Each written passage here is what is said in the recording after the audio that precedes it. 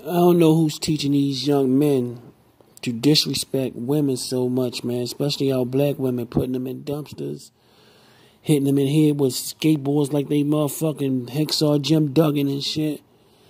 I don't know what the fuck was going on, man. But this shit, something need to be some type of intervention going on, man. Because this is not the way you treat a woman, man. This is terrible.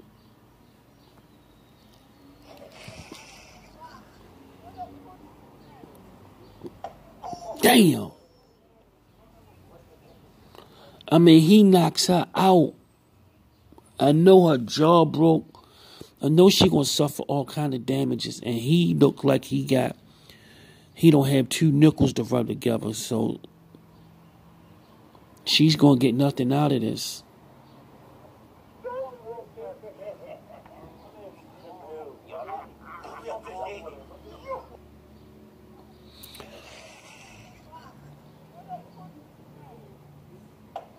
Damn.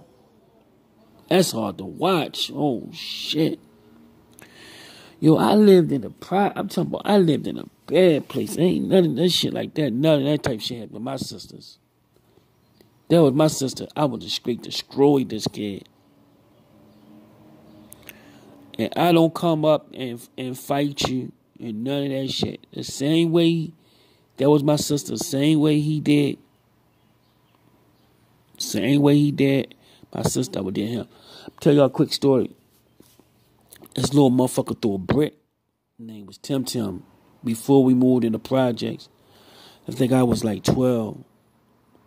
Threw a brick and fucked my sister eye up. I fucked this nigga up. I beat the shit out him so much, man. Motherfuckers used to tell me every time I saw him, I'll put foot in his ass. Everywhere. He could be with a crowd of his family. I would just walk up to him, blast him, blam, and just take off. I beat him up so bad, they had to call the cops and they try to settle that shit.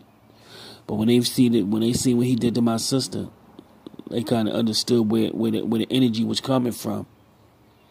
But I fucked his ass up. I changed his life.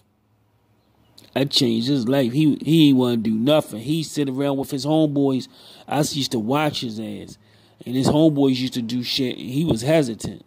Because he like, yo, she might have a brother. He might come back and start fucking him brother. He might have a brother. But yeah, man, this is crazy, man. This is some bugged out shit right here, man. And please don't, if you're a good guy, please don't come and tell me I'm ashamed to be black, because don't compare yourself to a piece of shit like this. We have pieces of shit in every fucking race. Got white people there's doctors and lawyers that's doing good. Got black people, doctors and lawyers that's doing good. Got pilgrims doing good. Got Indians that's doing good. We got pieces of shit that's Indians and pieces of shit that's pilgrims. So you got pieces of shit that black motherfuckers. You can't compare yourself to the low lives, man. We got low lives in every race. So knock it off, man. You got white boys abusing their women. You got niggas. It got low lives in every race. So don't compare yourself to a low life. But this shit happened too frequent in our race, man. We don't have no respect. A lot of a lot of youth, a lot of old motherfuckers don't have respect for the women, man. Have respect for the women, man. Don't be going around beating the women up in the head with skateboards and shit, yo. That's not cool, man.